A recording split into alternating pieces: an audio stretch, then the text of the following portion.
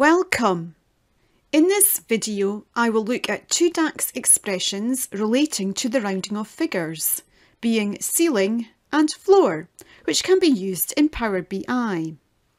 I will start with ceiling, and the first thing I will do is go to Microsoft's documents relating to ceiling. If we look at the description, it says that ceiling rounds a number up to the nearest integer or to the nearest multiple of significance.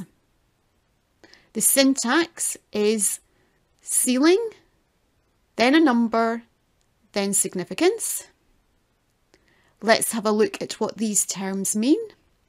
So number is the number you want to round, or a reference to a column that contains numbers. And significance is the multiple of significance to which you want to round. For example, to round to the nearest integer, we would type 1 into the significance section. The value returned is a number rounded as specified in your parameters.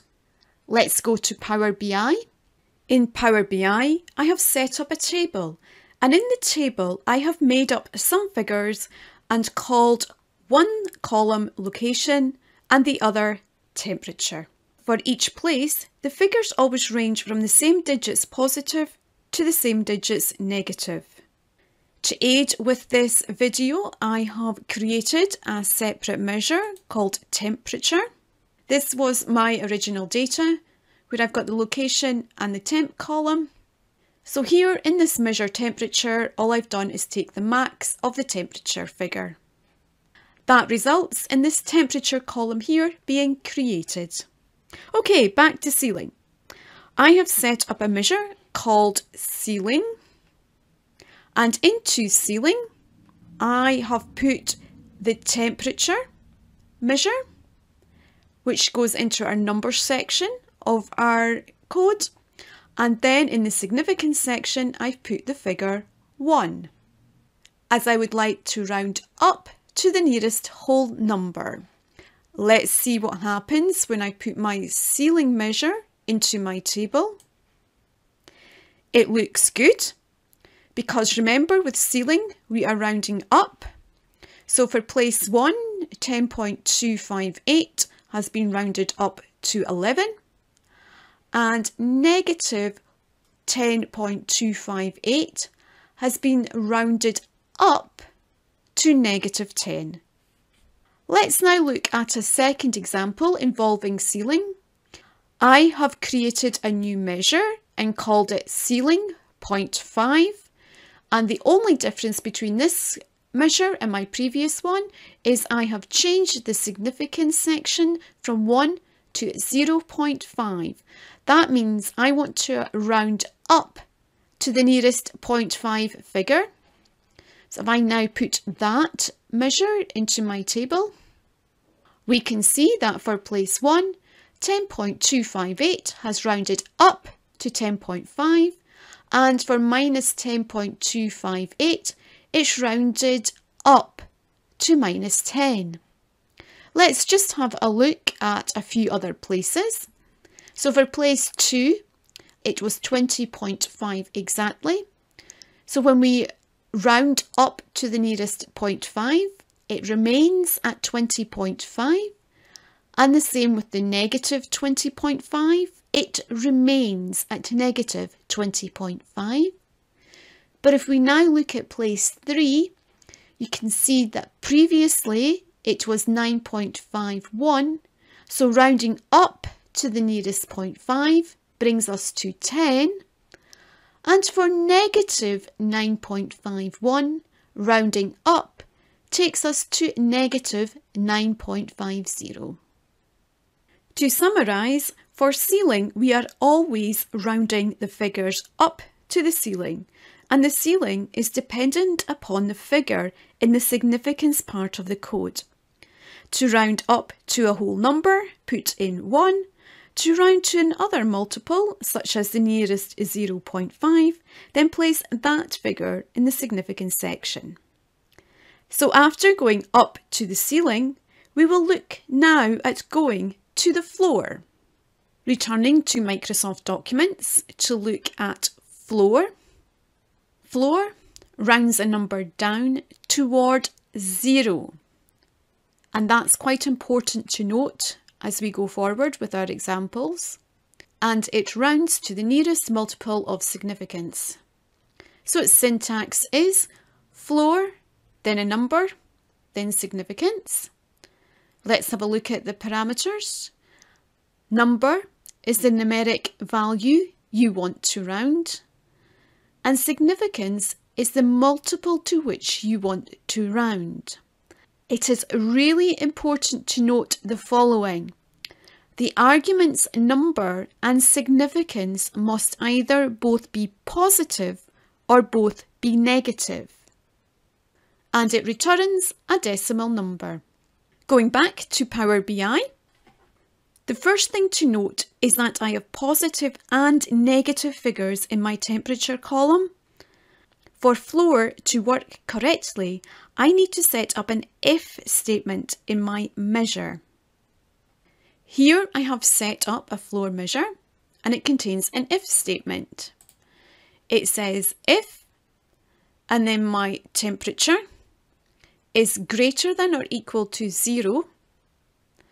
Then for floor, take the temperature and round it down to the nearest whole number. But if the temperature is less than 0, then we go to this section and we say floor temperature minus 1. I need to put in a negative figure. So note, I now have both the figures and the significance with the same sign. In the first floor, both figures are positive, and in the second floor, both figures are negative. So if I now put that measure into my table, you can see that for place 1, for floor, it rounds 10.258 down to 10. And for negative 10.258, it rounds it to negative 10 because it's rounding towards 0. Now, let's have a quick look at what would have happened if I hadn't created the if statement. I have set up a separate measure called floor no if, and into it I've just put the floor, then the temperature in the number section, and then 1 in the significance section. If I now pull this measure into my table, Power BI will show figures, but if you look at place 1, for 10.258, it does round down to 10, but for negative 10.258, it rounds down to minus 11, which is incorrect because with floor, we are always rounding towards 0. So be careful. Just because a figure renders, it doesn't mean it's correct. That's why I am a big believer in building sense checks into work. So let's remove that floor no if column and let's see what happens when I change the significance figure from 1 to 0.5. I have a measure called floor.5, and the only change I've made to this if statement is here in the first floor section I've changed 1 to 0.5, and in the second floor I've changed it to minus 0.5. Let's add this measure to the table. For place 1, 10.258 rounds down to 10, and for place 1 minus 10.258, it rounds to negative 10, again rounding towards 0. Let's look at a few more examples. For place 2, 20.5. For floor 0.5, the answer is still 20.5. There's no change to the figure. And for negative 20.5, again, there is no change to the figure because place 2 contains a figure which is a multiple of 0.5. But if we look at place 3, where we have 9.51, when we round it to the nearest multiple of 0.5, we end up with 9.5 because we are rounding down towards 0. And for negative 9.51, we end up with the result of minus 9.5 because we are rounding the negative figure towards 0. In summary, for floor, we are rounding towards 0. The floor is dependent upon the number in the significance section of the code. Both the number and the significance signs should match. They should both be positive or both be negative. There are other DAX expressions which you can use when rounding figures.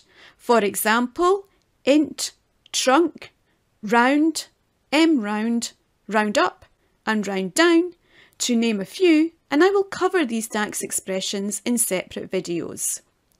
If you like this video, please give it a thumbs up, and if you would like to hear more from me, please click the subscribe button.